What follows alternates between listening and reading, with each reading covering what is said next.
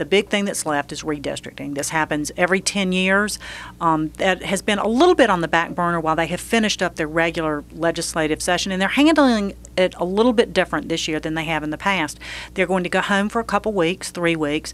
The redistricting committee, the staffers that are working on this, are going to remain in Raleigh, furiously drawing maps and redrawing maps and negotiating maps and figuring maps out.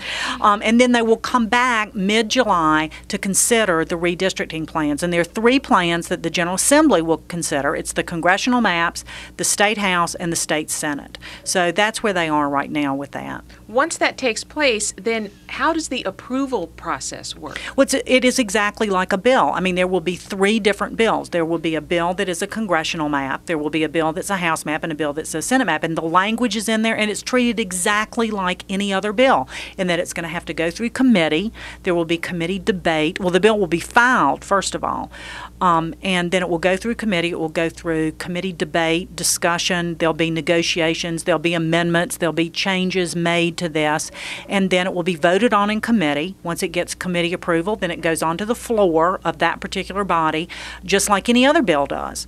Again, it will get debate, discussion. You know, the party not in charge of drawing the maps will complain furiously. The party that is in charge of drawing the maps will say they're the greatest maps ever. And we'll have a day or two of that. And then they'll vote on, the House will vote on their map, the Senate will vote on their map, and then just like any other bill, it crosses over to the other body for its approval.